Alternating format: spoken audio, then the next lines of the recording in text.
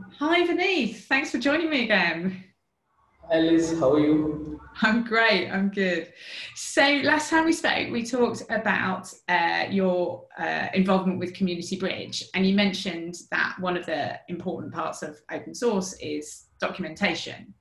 And I know you've been involved in the Kubernetes documentation work for the past few releases. Um, Tell me about how you first got involved in that.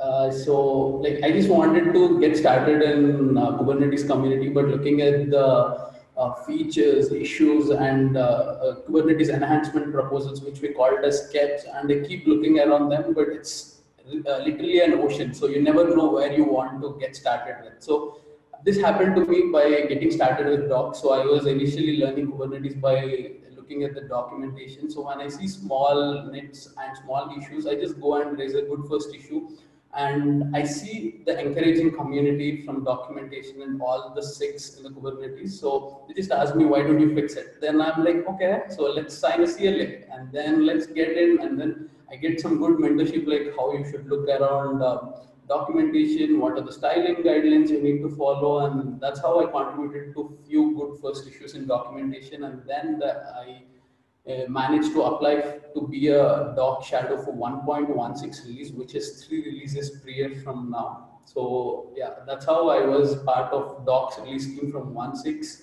to 1.8. Brilliant. And you talked about applying to shadow. Maybe explain a bit about that shadowing process and how somebody would go about applying to do the same thing.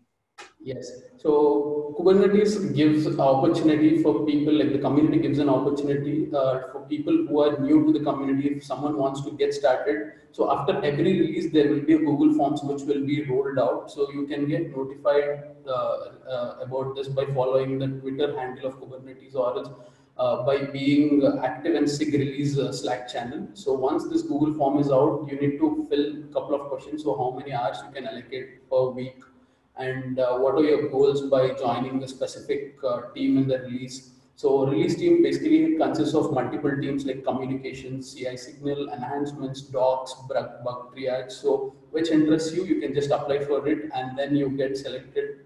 So after that, you will be dealing with most of the managing work. So here you will not be writing any code if you're part of release team. So you'll be tracking and you can like raise the flag saying that this is not healthy and we are not in a good shape for the release.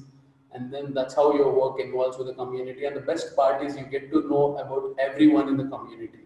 So if you are in docs, you need to reach out to multi-clusters, sync API missionary, like everyone. You will have all the enhancements and you should make sure that the documentations are ready before the deadline. That's fantastic. So, as part of working with those docs, do you end up feeling that you're learning about the technology and those different components within Kubernetes at the same time? So, like coming to my work as a release lead, so for 1.18, I was a docs lead for Kubernetes. So, coming to my work, I was responsible for tracking all the documentation which should get in for 1.18 release. So, I'll be assigned with a couple of branches like the placeholder branches and the master and the dev 1.18 branch. So, I should keep syncing the branches so that we will have a smooth release at the end of the release. So I keep doing cherry picking and all the stuff. So when we see a branch in Kubernetes, like you will have hundreds of commits in a week. So syncing up these branches without any merge conflicts is like definitely a good thing to learn. And also I spend my weekends reading Kubernetes enhancement proposals. So what is the new KEP we got for the new release? So what are the new features users are proposing for, and what are the features which are moving from alpha to beta and beta to stable, graduated. So I keep looking around the features and their life cycle. So it's a good thing to know, like as a project progresses, I just want to stay with it, like what are the features getting in and what are getting deprecated and all. I'm excited to be part of release team and it's totally fun. Fantastic. So you were docs lead for the 1.18 release. What are Yes. your thoughts and plans for 1.19? So for 1.19, I have like I can join like any other teams in the release. So I can either shadow for the main release lead who is Taylor this time, or else I can continue to be in docs. So I'm planning. So I'm much more interested into CI signal and enhancements. So I just applied like every other shadow to be part of the release team of enhancements or the CI signal. So I'm waiting for my results. So if the lead of enhancements or CI signal selects me, so I'll be part of either of the teams.